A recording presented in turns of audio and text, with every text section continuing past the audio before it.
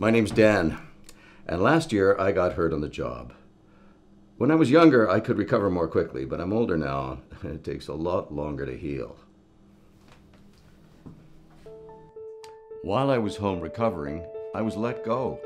The company said it had nothing to do with my injury, but it didn't make any sense because the younger guys with less experience kept their jobs. We're not unionized, so I didn't know what to do. My buddy told me that something like that had happened to a friend of his, and he went to the Canadian Human Rights Commission. So that's what I did. What they said was that they were restructuring and After speaking with the people at the commission, I decided to file a complaint. For the commission to accept a complaint, it needs to be based on one of the 11 reasons, or grounds as they call them. My grounds were disability and age, because I was fired after I got injured, and all the younger guys kept their jobs. I was hoping to go to mediation, as I was told it's a quicker way to solve problems, but my employer didn't want to. When I was told that the commission was going to investigate my complaint, I thought that meant the investigator was going to help me prove that I was treated differently and badly.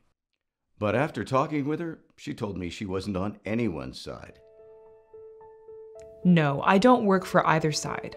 My role is to see if there is information to support your claim or not.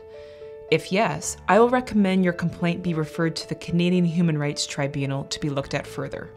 If not, I will recommend that your complaint be dismissed.